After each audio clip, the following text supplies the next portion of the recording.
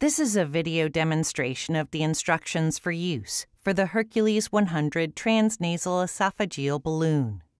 Review key nomenclature: eye protector, wire guide lock, inflation port, inflation reference tag, balloon catheter, positioning indicator, balloon protector. This is the Cook sphere inflation device, our high-pressure inflation device that is used with the Hercules 100 Transnasal Esophageal Balloon.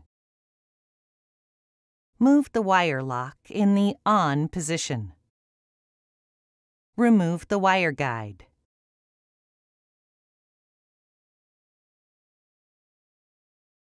Remove the eye protector from the proximal end of the wire guide. Pass the floppy end of the wire guide through the scope. Advance the wire guide through the accessory channel and through the stricture.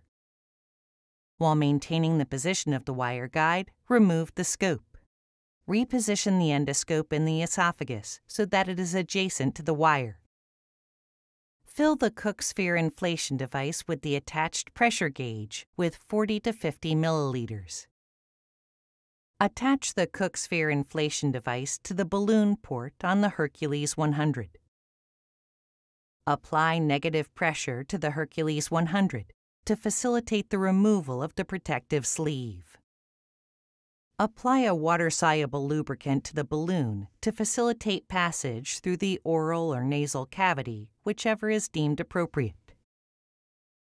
Prior to advancing the Hercules 100 over the wire guide, flush the wire guide lumen. Maintain negative pressure and introduce the Hercules 100 over the wire guide, advancing the balloon in short increments until it is completely visualized endoscopically. Advance the Hercules 100 until the balloon is in the desired position within the stricture. Inflate the balloon to the pressure corresponding to the smallest balloon diameter. Maintain this pressure until the first stage of dilation is achieved. Increase the pressure as indicated on the catheter tag to achieve the second and third stages of dilation as necessary. To deflate the Hercules 100, apply negative pressure and remove all fluid from the balloon while observing the device endoscopically. Remove the deflated balloon, the wire, and the endoscope from the esophagus.